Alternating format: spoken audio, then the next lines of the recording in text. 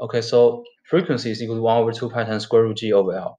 So therefore, frequency is independent of mass because in the equation there's nothing to do with the mass in the equation. Okay, so which means that the frequency will be the same no matter how heavy is the object at the end of the string. Okay, and the assumption we have made is that the length of the swing hasn't changed in both cases. Okay, which means that the length of the swing is constant.